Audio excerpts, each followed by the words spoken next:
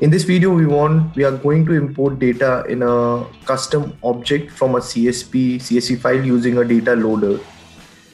We are going to import the data from the CSV file into this custom object called properties. Now, properties is my custom object which I have created in this org. Let's go ahead and get started by clicking on the quick find box. Let me just quickly go to the settings, setup, and then I can show you where you can find the data loader wizard.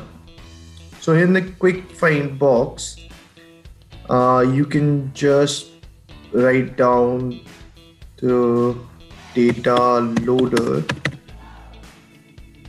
and you'll see the data loader in the search result. Just click on that and the system will ask you to download a setup for the data loader using which you can import the data directly from the CSV file. We can import the data using data import wizard as well, but in that case, we cannot import more than 50,000 records at a time. So for this purpose, we are using data loader. Now, as soon as you click on the data loader thing, the data loader, it will give you the links to download data loader for Windows as well as for Mac. Now, as for this, I've already downloaded this application, which you can see here,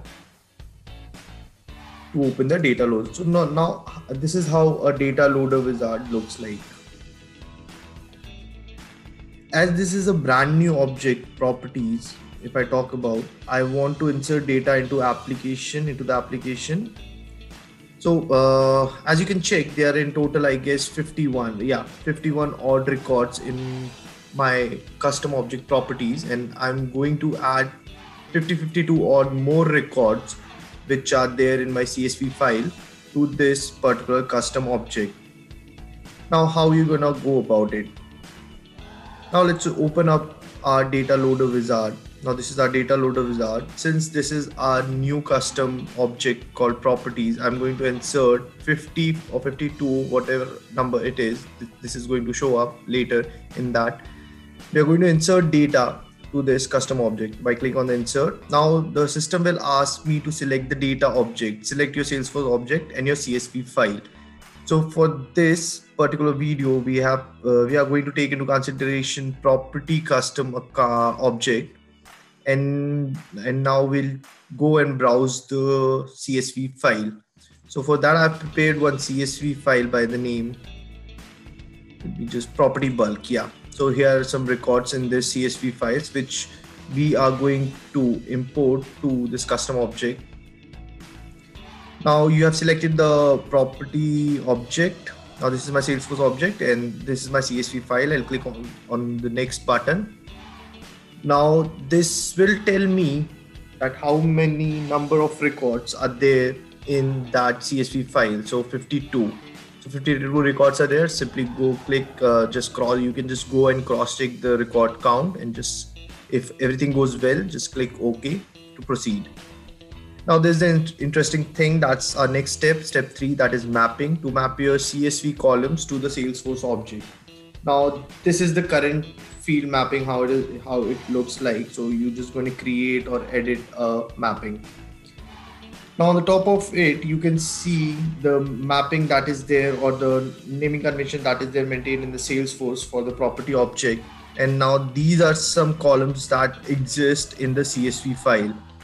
Now I can do two things. Now I can just first go and ask my system to auto match fields to column, and then I can just later on cross check the same and make the necessary amendments and can save the mapping. So let's just go and let's see if my system will be able to catch the matches.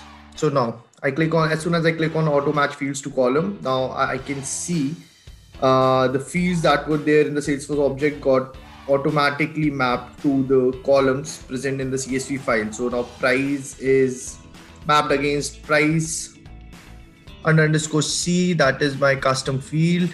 Property name got mapped with name, street address with mapped with street address. So I guess it all looks good by using this auto match fields. So I'll just simply go ahead and click on the OK button. Now this will show me the current field mapping. Price is mapped to price, property name is mapped to name, street address is mapped to field street address. So it all looks good for now. So now let's move to the next step, that is step 4, by clicking on the next button. Now the system will ask you to select the directory where your success and error files will be saved. Now this is something that comes with data loader. Once your import is finished, it creates a log of success and error messages. So this asks for the same directory where you want to save your success and error files. So I've simply browsed desktop for the same, and I'll just go ahead and click on the finish button. Now, as a warning, it will show you have chosen to insert new records. Click yes to begin. I'll just go ahead and click yes to that. Now my progress has been started. Now let's see how many got success and got failure. Okay, so we have processed 52 out of 52 records. This is my insertion rate. And now these are the 5, there are 50 success and 2 errors. Now let's go and check the error values. So here in the operation finished toast message, you can see your successes and the error records as well. So let's go and check out these 2 error records.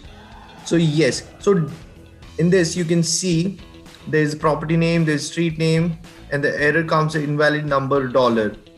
So that is something which I have deliberated put into those accounts. So there you can see a price, and there it is $, which is a text field type, but the price field type in Salesforce is of currency. So there has to be some numeric value that should be there in the CSV file. So I'll just go ahead and ignore these records. I just deliberately entered text values in this particular column so that I can just go ahead and show you the error message and the thing, how it looked like for the error records.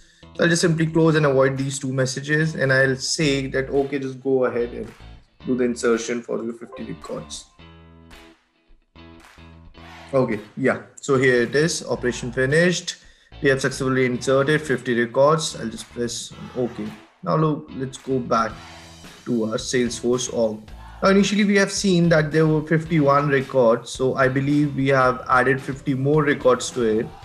So I can just simply go and refresh the same object to check the count, whether now the count has increased to 101.